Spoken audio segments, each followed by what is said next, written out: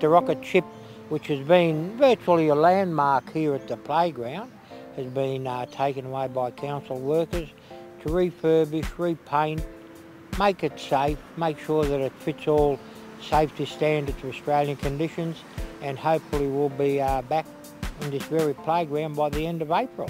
They will be able to get into it, but they will be able to get out also. So once upon a time they could crawl in through the bars of it, but now it'll have an access and an egress so people can have a bit of fun with the rocket ship. It'll be a great thing to be back here, because I think a lot of people do miss the rocket ship and the kids love playing on it.